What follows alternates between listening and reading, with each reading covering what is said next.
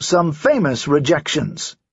The girl doesn't, it seems to me, have a special perception or feeling which would lift that book above the curiosity level. From the rejection slip for The Diary of Anne Frank. Everyone who has ever made it to the top has had to endure rejections. You just have to realize that they are not personal. Consider the following.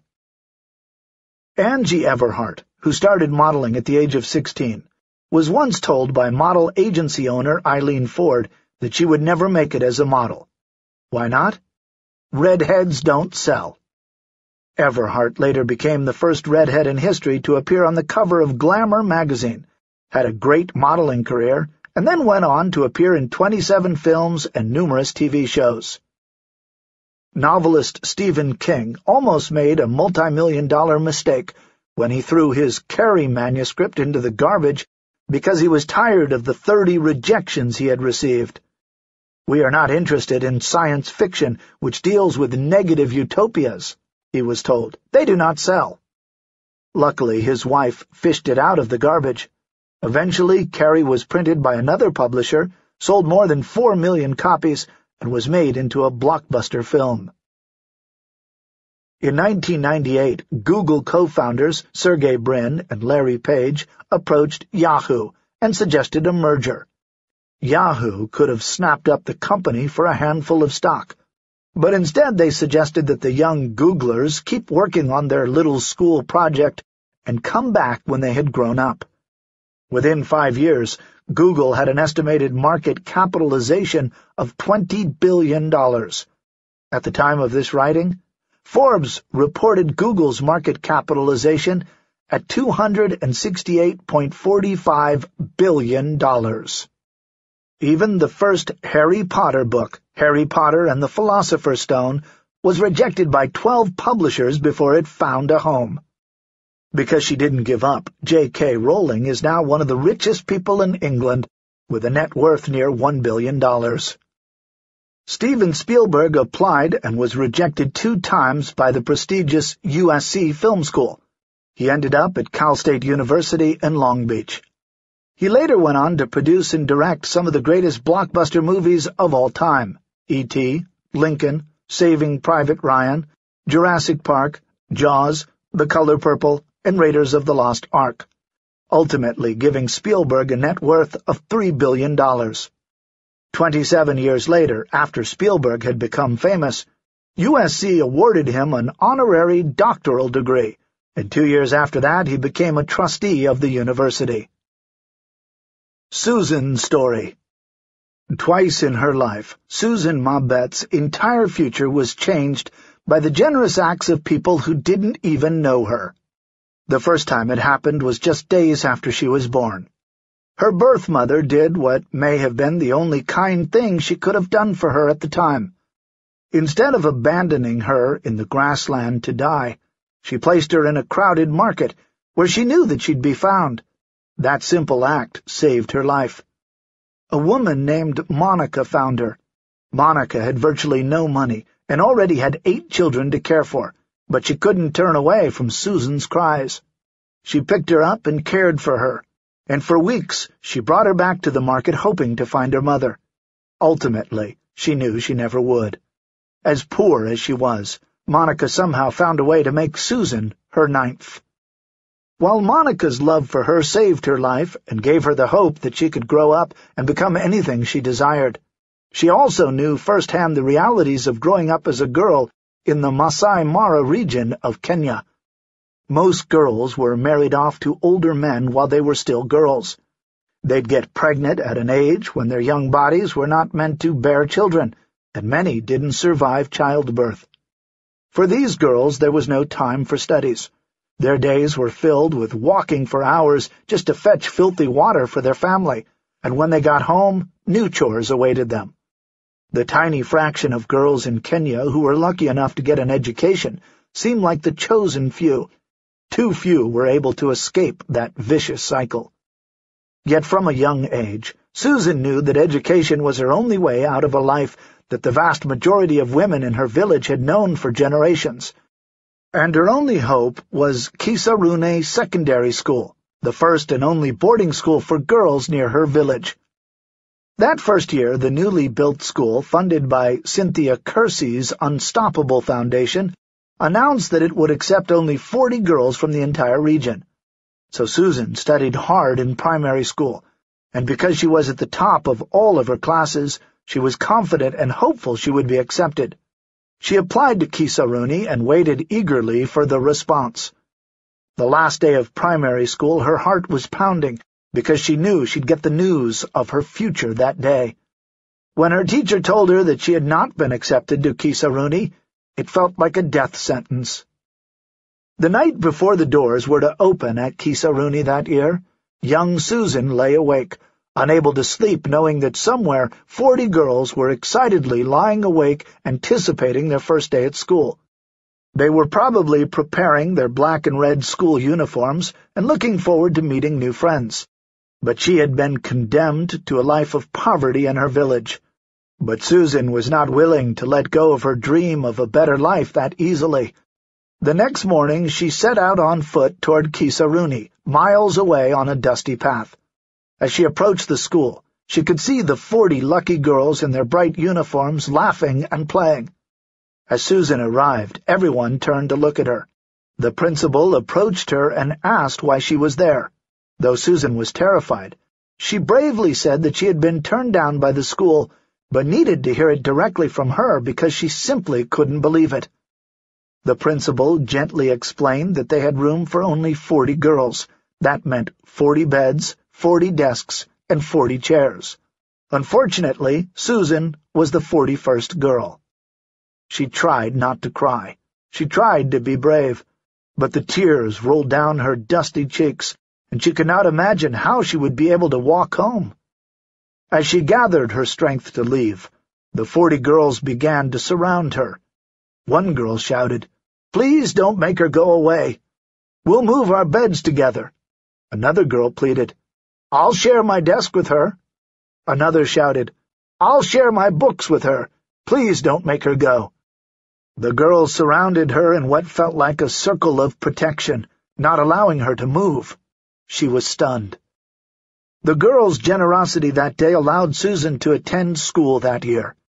And later, when the Unstoppable Foundation and a generous donor heard of Susan's bravery, how she had refused to believe she couldn't go to school, they paid her tuition, making it possible for Susan to continue her studies and become Kisaruni's 41st girl. Let Susan's story of perseverance in the face of rejection inspire you to never count yourself out. Believe you will succeed. Do everything in your power and never give up. Principle 19. Use feedback to your advantage. Feedback is the breakfast of champions. Ken Blanchard and Spencer Johnson, co-authors of The 1-Minute Manager. Once you begin to take action, you'll start getting feedback about whether you're doing the right thing. You'll get data, advice, help, suggestions, direction, and even criticism that will help you constantly adjust and move forward while continually enhancing your knowledge, abilities, attitudes, and relationships. By asking for feedback is really only the first part of the equation. Once you receive feedback, you have to be willing to respond to it. There are two kinds of feedback. There are two kinds of feedback you might encounter, negative and positive. We tend to prefer the positive. That is, results, money, praise, a raise, a promotion, satisfied customers, awards, happiness, inner peace, intimacy, pleasure. It feels better. It tells us that we are on course, that we are doing the right thing. We tend not to like negative feedback, lack of results, little or no money, criticism, poor evaluations, being passed over for a raise or a promotion, complaints, unhappiness, inner conflict, loneliness, pain. However, there is as much useful data in negative feedback as there is in positive feedback. It tells us that we are off course, headed in the wrong direction, doing the wrong thing. That is also valuable information. In fact, it's so valuable that one of the most useful projects you could undertake is to change how you feel about negative feedback. I like to refer to negative feedback as information about improvement opportunities. The world is telling me where and how I can improve what I am doing. Here is a place I can get better. Here is where I can correct my behavior to get even closer to what I want. More money, more sales, a promotion, a better relationship, better grades, or more success on the athletic field. To reach your goals more quickly, you need to welcome, receive, and embrace all the feedback that comes your way. On course, off course, on course, off course. There are many ways to respond to feedback, some of which work, they take you closer to your stated objectives, and some of which don't. They keep you stuck or take you even further from your goals. When I conduct trainings on the Success Principles, I illustrate this point by asking for a volunteer from the audience to stand at the far side of the room. The volunteer represents the goal I want to reach. My task is to walk across the room to where he is standing. If I get to where he is standing, I have successfully reached my goal. I instruct the volunteer to act as a constant feedback-generating machine. Every time I take a step, he is to say, on course, if I am walking directly toward him, and off course, if I am walking even the slightest bit off to either side. Then I begin to walk very slowly toward the volunteer. Every time I take a step directly toward him, the volunteer says, on course. Every few steps, I purposely veer off course, and the volunteer says, off course. I immediately correct my direction. Every few steps, I veer off course again, and then correct again in response to his off-course feedback. After a lot of zigzagging, I eventually reach my goal, and give the person a hug for volunteering. I ask the audience to tell me which feedback the volunteer gave me more often, on course or off course. The answer is always off course. And here is the interesting point. I was off course more than I was on course, and I still got there, just by continually taking action and constantly adjusting to the feedback. The same is true in life. All we have to do is to start to take action and then respond to the feedback. If we do that diligently enough and long enough, we will eventually get to our goals and achieve our dreams. Ways of responding to feedback that don't work. Though there are many ways you can respond to feedback, some responses simply don't work. 1. Caving in and quitting. As part of the seminar exercise I described above, I will repeat the process of walking toward my goal. However, in this round I will purposely veer off course, and when my volunteer keeps repeating off course over and over, I break down and cry. I can't take it anymore. Life is too hard. I can't take all this negative criticism. I quit. How many times have you or someone you know received negative feedback and simply caved in over it? All that does is keep you stuck in the same place. Of course, it's easier not to cave in when you receive feedback if you remember that feedback is simply information. Think of it as correctional guidance instead of criticism. Think of the automatic pilot system on an airplane. The system is constantly telling the plane that it has gone too high, too low, too far to the right, or too far to the left. The plane just keeps correcting in response to the feedback it is receiving. It doesn't all of a sudden freak out and break down because of the relentless flow of feedback. Stop taking feedback so personally. It is just information designed to help you adjust and get to the goal a whole lot faster. 2. Getting mad at the source of the feedback. Once again, I will begin walking toward the other end of the room while purposely veering off course, causing the volunteer to say, off course, over and over. This time, I put one hand on my hip, stick out my chin, point my finger and yell, bitch, bitch, bitch. All you ever do is criticize me. You're so negative. Why can't you ever say anything positive? Think about it. How many times have you reacted with anger and hostility toward someone who was giving you feedback that was genuinely useful? All it does is push the person and the feedback away. 3. Ignoring the feedback. For my third demonstration, imagine me putting my fingers in my ears and determinedly walking off course.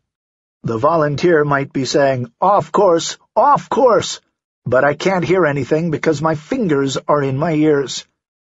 Not listening to or ignoring the feedback is another response that doesn't work. We all know people who tune out everyone's point of view but their own. They are simply not interested in what other people think. They don't want to hear anything anyone else has to say. The sad thing is, feedback could significantly transform their lives if only they would listen and respond. So as you can see, when someone gives you feedback, there are 3 possible reactions that don't work. 1. Crying, falling apart, caving in, and giving up. 2. Getting angry at the source of the feedback. And 3. Ignoring the feedback. Crying and falling apart is simply ineffective. It may temporarily release whatever emotions you have built up in your system, but it takes you out of the game. It immobilizes you. It may stop the flow of negative feedback, but it doesn't get you the information you need to reach your goal. You can't win in the game of life if you are not on the playing field. Getting angry at the person giving you the feedback is equally ineffective. It just makes the source of the valuable feedback attack you back or simply go away. What good is that? It may temporarily make you feel better, but it doesn't help you become more successful. In my advanced trainings and in our Train the Trainer program, when everyone knows the other participants fairly well, I have the whole group stand up, mill around, and ask as many people as possible the following question: how do you see me limiting myself? After doing this for 30 minutes, people sit down and record what they have heard. You'd think that this would be hard to listen to for 30 minutes, but it is such valuable feedback that people are actually grateful for the opportunity to become aware of their limiting beliefs and behaviors, and replace them with more effective beliefs and behaviors. Everyone then develops an action plan for transcending their limiting behavior. Remember, feedback is simply information. You don't have to take it personally. Just welcome it and use it. The most intelligent and productive response is to say, "Thank you for the feedback. Thank you for caring enough to tell me what you see and how you feel. I appreciate it." Be willing to ask for feedback. Most people will not voluntarily give you feedback. They are as uncomfortable with possible confrontation as you are. They don't want to hurt your feelings. They are afraid of your reaction. They don't want to risk your disapproval. So, to get honest and open feedback, you're going to need to ask for it, and make it safe for the person to give it to you. In other words, don't shoot the messenger, and don't argue with them. Just say, "Thank you." A powerful question to ask your family members, friends, and colleagues is, how do you see me limiting myself? You might think that the answers would be hard to listen to, but most people find the information so valuable that they are grateful for what people tell them.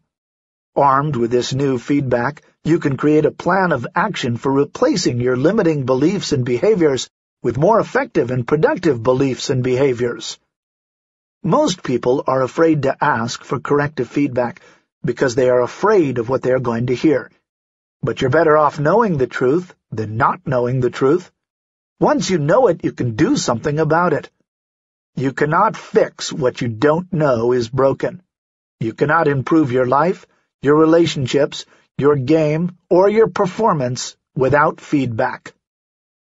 When you avoid asking for feedback, you are the only one who is not in on the secret. The other person has usually already told their spouse, their friends, their parents, their business associates, and other potential customers what they are dissatisfied with. They should be telling you, but they are unwilling to do so for fear of your reaction. As a result, you are being deprived of the very thing you need to improve your relationship, your product, your service, your teaching, your managing, or your parenting. You must do 2 things to remedy this. First, you must intentionally and actively solicit feedback. Ask your partner, your friends, your colleagues, your boss, your employees, your clients, your parents, your teachers, your students, and your coaches. Second, you must be grateful for the feedback. Do not get defensive. Just say, "Thank you for caring enough to share that with me." Remember, feedback is a gift that helps you become more effective. Be grateful for it. Get your head out of the sand and ask, ask, ask. Then check in with yourself to see what fits for you and put the useful feedback into action. Take whatever steps are necessary to improve the situation, including changing your own behavior. The most valuable question you may ever learn. In the 1980s, a multimillionaire businessman taught me a question that radically changed the quality of my life. If the only thing you get out of reading this book is the consistent use of this question in your personal and business life, it will have been worth the money and time you have invested. So what is this magical question that can improve the quality of every relationship you are in, every product you produce, every service you deliver, every meeting you conduct, every class you teach, and every transaction you enter into? Here it is. On a scale of 1 to 10, how would you rate the quality of our relationship, service, or product during the last week, 2 weeks, or month, or quarter, or semester, or season? Here are a number of variations on the same question that have served me well over the years. On a scale of 1 to 10, how would you rate the meeting we just had? Me as a manager. Me as a parent. Me as a teacher. This class. This meal. My cooking. Our sex life. This deal. This book. Any answer less than a 10 gets this follow-up question. What would it take to make it a 10? This is where the valuable information comes from. Knowing that a person is dissatisfied is not enough. Knowing in detail what will satisfy them gives you the information you need to do what is necessary to create a winning product, service, or relationship. Make it a habit to end every project, meeting, class, training, consultation, and installation with the 2 questions. Make it a weekly ritual. I ask my wife these same 2 questions every Sunday night. Here is a typical scenario. How would you rate the quality of our relationship this past week? 8. What would it take to make it a 10? Come to bed at the same time with me at least 4 nights a week. Come in for dinner on time, or call me and tell me you're going to be late. I hate sitting here waiting and wondering. Let me finish a joke I am telling without interrupting and talking over because you think you can tell it better. Put your dirty laundry in the clothes hamper instead of in a pile on the floor. I ask my assistants this question every Friday afternoon. Here is one response I received one Friday. 6. Whoa! What would it take to make it a 10? We were supposed to have a meeting this week to go over my quarterly review, but it got pushed aside by other matters. It makes me feel unimportant, and that you don't care about me as much as the other people around here. The other thing is that I feel you are not using me enough. You are not delegating anything but the simple stuff to me. I want more responsibility. I want you to trust me more with the important stuff. This job has become boring and uninteresting. I want more of a challenge. This was not easy to hear, but it was true, and it led to 2 wonderful results. It helped me delegate more important stuff to her, and thus cleared my plate, giving me more free time. And it also created a happier assistant who was able to serve me and the company better. It pays to ask. When Mark Victor Hansen and I decided to compile stories for Chicken Soup for the African American Soul, I asked Lisa Nichols to co-author the book with us. Lisa was the founder and CEO of Motivating the Teen Spirit, which she started to empower teens to fall madly in love with themselves. In recent years, she has expanded her mission to include people of all ages, because she believes that all of us deserve to fall in love with the person we see in the mirror every morning. Lisa later went on to have a featured role in the movie The Secret, and has authored several books of her own, including No Matter What and Unbreakable Spirit. Over the course of working on 2 different books together, Lisa and I became close friends. She told me that one of the best things to come out of our relationship is the on the scale of 1 to 10 question. After first hearing about this technique, she instantly began to use it with her son Giuliani, who was 11 years old at the time. She had been feeling really guilty about being separated from him so much due to her work. The first time she asked him to rate their relationship, Giuliani gave it a 7. She thought. Not terrible, but it sure could be better. Taking a deep breath, she asked, "What would it take to make it a 10?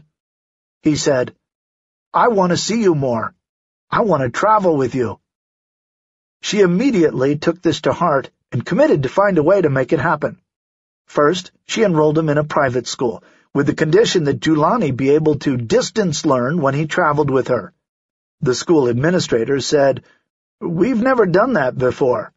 Lisa told them, "I'm excited that we get to co-create a new possibility." The school agreed to try it, and for the next 2 years Giuliani traveled with her whenever he wanted to. She'd show him her travel calendar 6 months in advance, and he'd choose a place that he wanted to go. Eventually he said, "Mom, I'm ready to stay at home." They had handled that particular part of improving their relationship. When Giuliani was 17, she asked him the 1 to 10 feedback question while they were watching movies at home together. He said, "Oh, Mom, this again?" She repeated the question. He said, "I'd rate it a 9. She asked, "What would it take to make it go from a 9 to a 10? He sat there and thought. Finally he said, "I can't think of anything. But it seems so weird to say it's a 10. That would make it perfect." She said, "Okay, so if it's not perfect, what would make it a 10? Giuliani said, "All I can think of is sitting on the couch, watching movies with you, our feet touching, and cooking with you. We're doing all that now, but it still feels weird to say it's a 10. In that moment, she felt her heart swell up with love. She told me, "I don't care how many stages I stand on, how many millions of people that I speak in front of, how much wealth I generate. The most important thing to me is the relationship I have with my son. It's beyond price. You gave me a tool to monitor my son's needs, his desires, what he's getting, and what he's not getting. For that, I'll be forever grateful." How to look really brilliant with little effort. Virginia Satir, the author of the classic parenting book People Making, was probably the most successful and famous family therapist who ever lived. During her long and illustrious career, she was hired by the Michigan State Department of Social Services to provide a proposal on how to revamp and restructure the Department of Social Services so it would serve the client population better. 60 days later, she provided the department with a 150-page report, which they said was the most amazing piece of work they had ever seen. "This is brilliant," they gushed. "How did you come up with all these ideas?" She replied, "Oh, I just went out to all the social workers in your system and asked them what it would take for the system to work better." Listen to the feedback. Human beings were given a left foot and a right foot to make a mistake first to the left, then to the right, left again, and repeat. Buckminster Fuller, engineer, inventor, and philosopher. Whether we ask or not, feedback comes to us in various forms.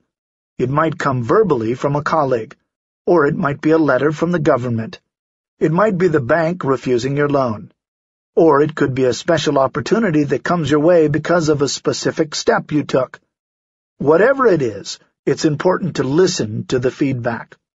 Simply take a step and listen. Take another step and listen. If you hear, off course. Take a step in a direction you believe may be on course. And listen. Listen externally to what others may be telling you, but also listen internally to what your body, your feelings, and your instincts may be telling you.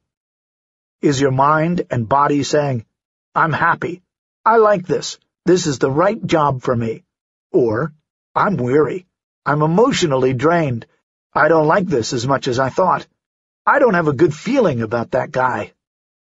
Whatever feedback you get, don't ignore the yellow alerts. Never go against your gut. If it doesn't feel right to you, it probably isn't. Is all feedback accurate? Not all feedback is useful or accurate. You must consider the source. Some feedback is polluted by the psychological distortions of the person giving you the feedback. For example, if your drunk husband tells you, "You're a no-good that is probably not accurate or useful feedback. The fact that your husband is drunk and angry, however, is feedback you should listen to. Look for patterns. Additionally, you should look for patterns in the feedback you get. As my friend Jack Rosenblum likes to say, if one person tells you you're a horse, they're crazy. If 3 people tell you you're a horse, there's a conspiracy afoot.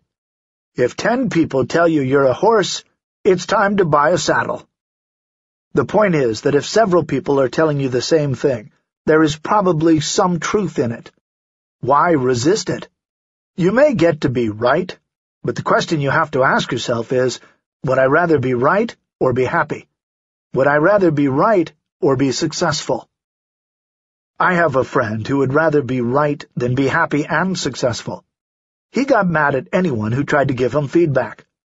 "Don't you talk to me that way, young lady. This is my business and I'll run it the way I want to. I don't give a hoot what you think."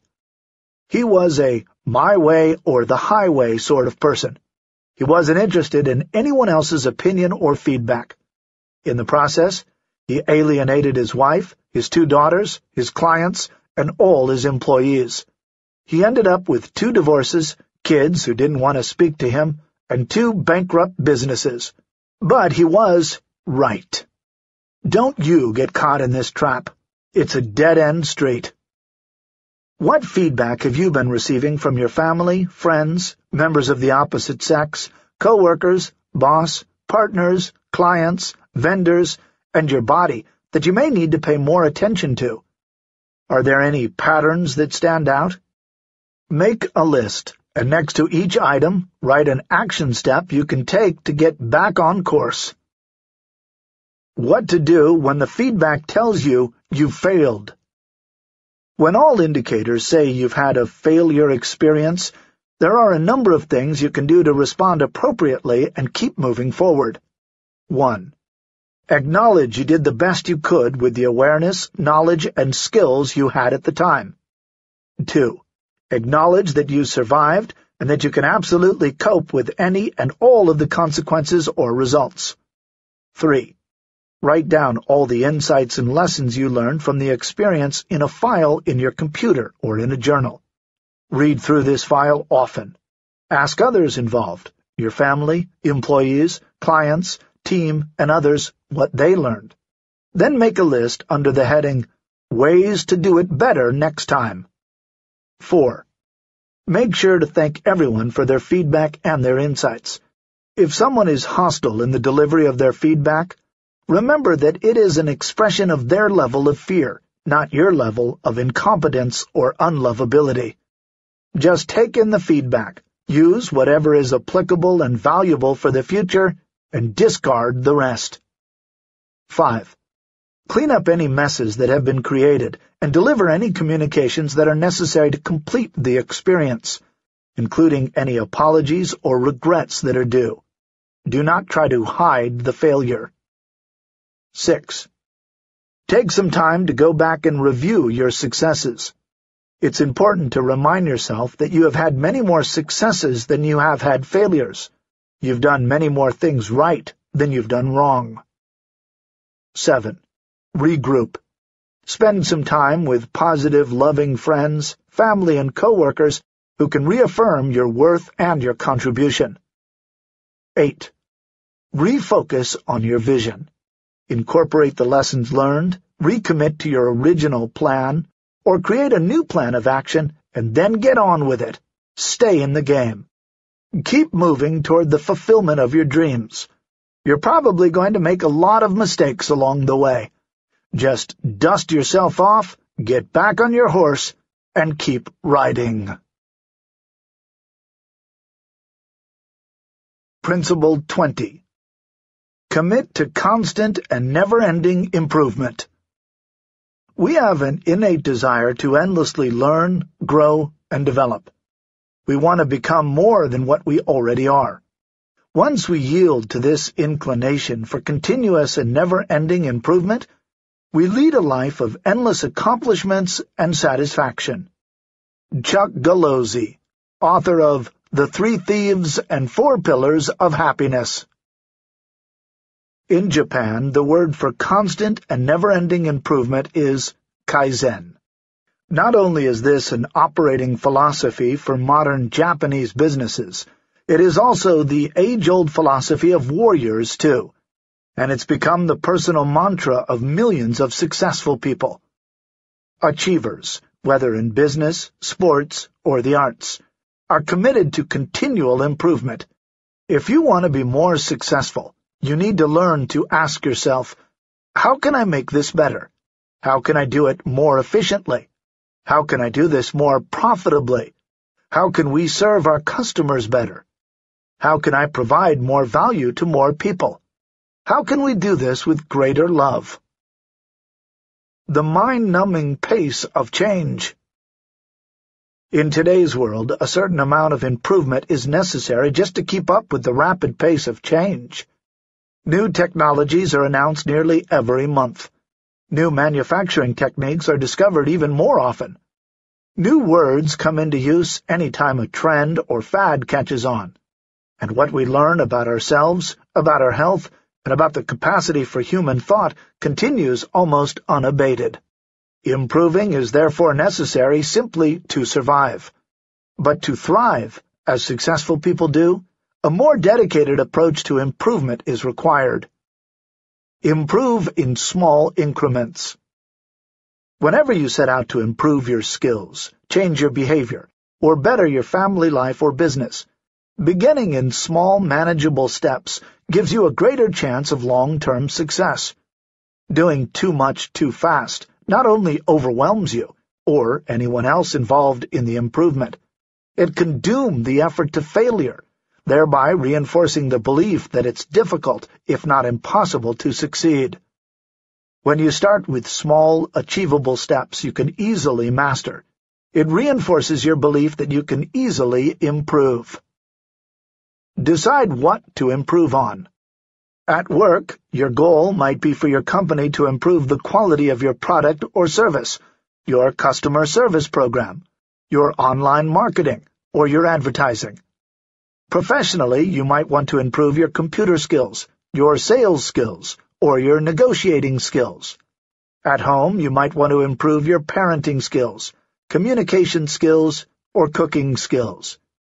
You could also focus on improving your health and fitness, your knowledge of investing and money management, or your musical ability. Or perhaps you want to develop greater inner peace through meditation, yoga, and prayer. Whatever your goal, decide where you want to improve and what steps you'll need to take to achieve that improvement. Is it learning a new skill? Perhaps you can find that in a night class at the local community college. If it's improving your service to the community, perhaps you can find a way to spend an extra hour per week volunteering. To keep yourself focused on constant and never-ending improvement, ask yourself every day, how can I or we improve today? What can I or we do better than before? Where can I learn a new skill or develop a new competency? If you do, you'll embark on a lifelong journey of improvement that will ensure your success. You can't skip steps. He who stops being better stops being good. Oliver Cromwell, British politician and soldier, 1599 to 1658. One of life's realities is that major improvements take time. They don't happen overnight.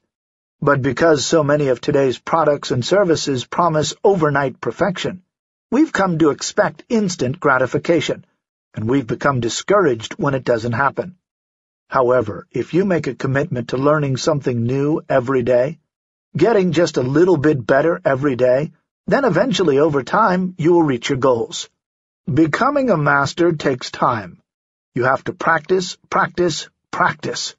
You have to hone your skills through constant use and refinement. It takes years to have the depth and breadth of experience that produces expertise, insight, and wisdom. Every book you read, every class you take, every experience you have is another building block in your career and your life. Don't shortchange yourself by not being ready when your big break appears. Make sure you have done your homework and honed your craft. Actors usually have to do a lot of preparation: acting classes, community theater, off-Broadway plays, bit parts in movies and television, more acting classes, voice lessons, accent training, dancing lessons, martial arts training, learning to ride a horse, more bit parts, until one day they are ready for the dream part that is ready for them. Successful basketball players learn to shoot with their opposite hand, improve their foul throw shooting, and work on their three-point shots. Artists experiment with different media. Airline pilots train for every kind of emergency in a flight simulator. Doctors go back to school to learn new procedures and obtain advanced certifications.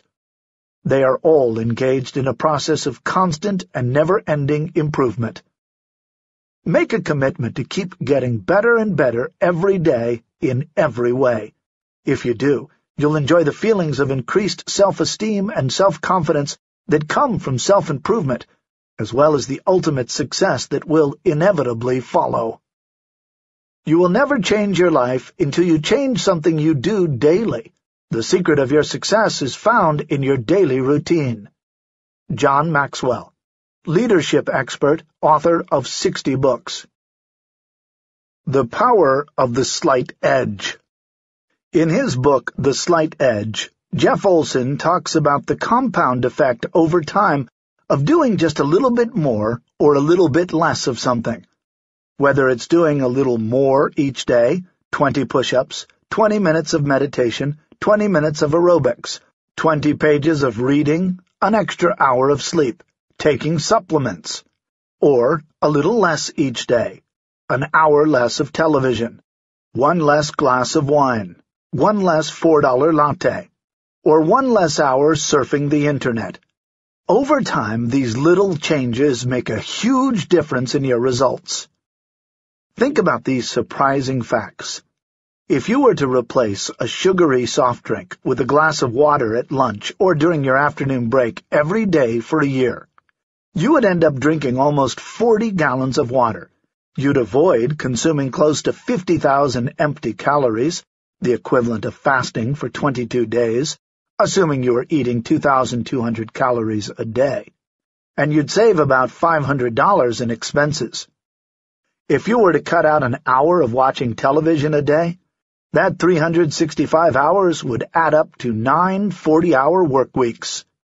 That's like adding an extra 2 months of productive time to your life every year. In 12 years, that would equal having 2 extra years of focused time. Whether you use that time to focus on writing your books, practicing your instrument, improving your sports performance, learning a new language, making more sales calls, marketing on the internet, reading, exercising, doing yoga, meditating, or deepening your relationships is up to you. But imagine the difference it would make over time.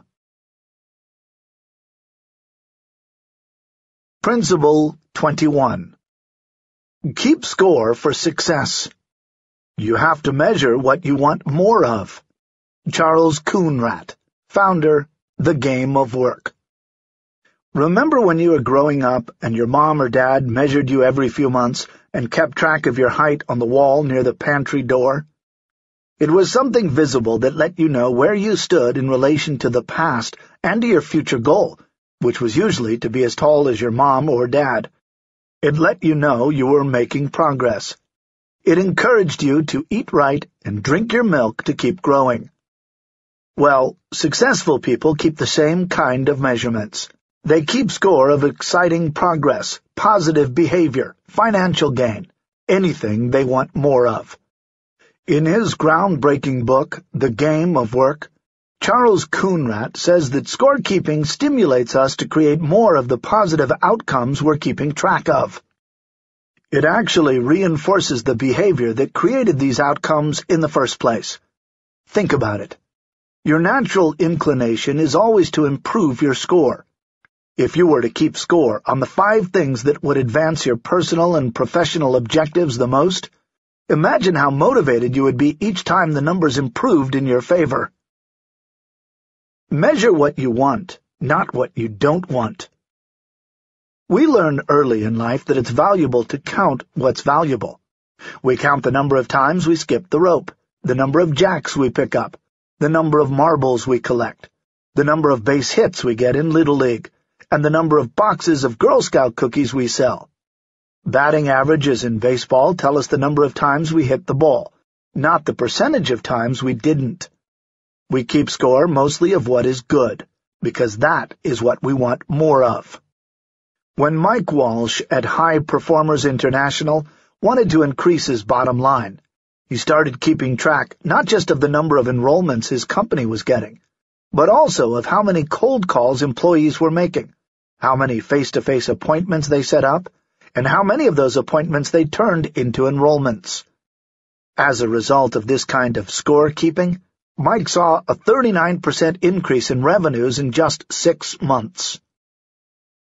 Using critical drivers to keep score in business. Once you start counting what you want more of in your business, you can start to develop benchmarks that you know will boost revenue, profits, and market share.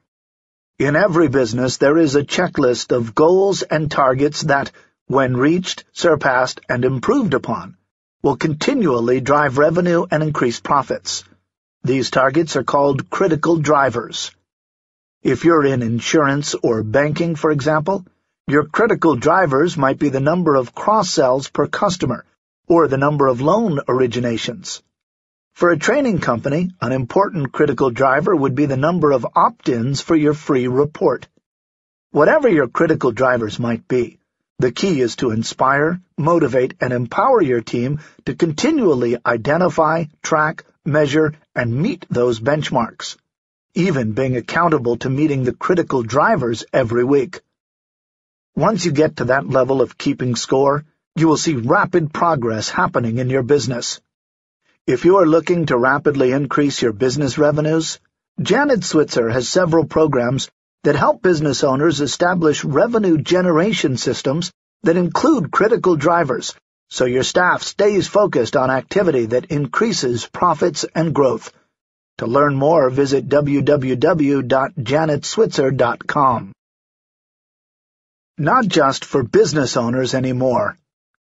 When Tyler Williams joined a junior basketball league, his father, Rick Williams, co-author of Managing the Obvious, decided to counteract the usual negative focus of youth sports by creating a parent scorecard to keep track of what Tyler did right, rather than what he did wrong.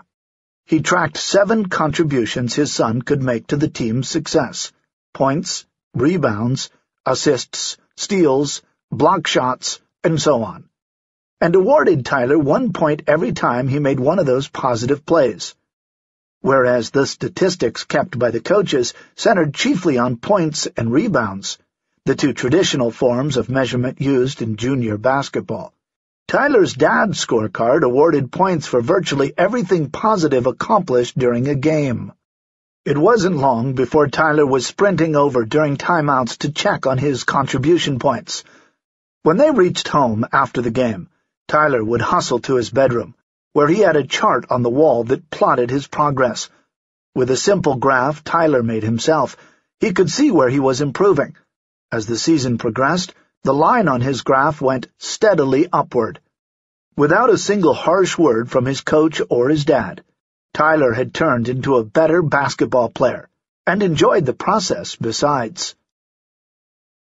Keeping score at home. Of course, scorekeeping isn't just for business, sports, and school. It can be applied to your personal life, too.